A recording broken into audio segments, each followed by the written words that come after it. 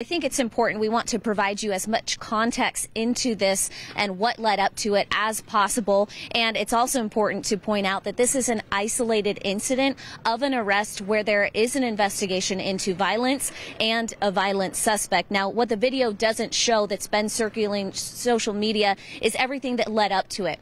Superhuman strength. You'll hear officers use that term when they're talking about dealing with someone who is acting violent and also high on drugs, especially methamphetamine. It makes it to where they are continuously combative with officers. It's also why you see so many officers in this video.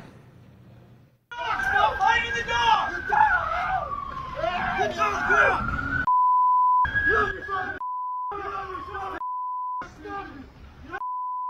An officer there. Ooh, the cop kicked him in the face.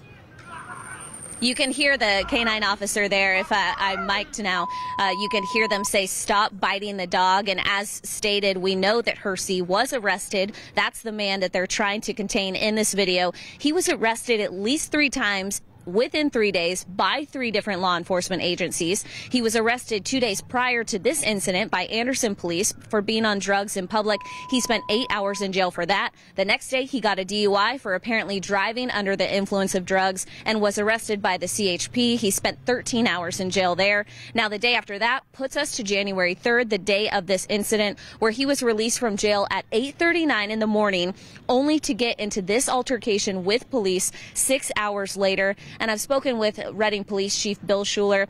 He said all of this does not justify what you see in the video, at least what they are investigating, but that's now up to Anderson Police Department to decide. And I know the officer who is being investigated also had no prior incidents of violating police conduct. So just more to the story that we are finding out since this video has come out, as well as those statements.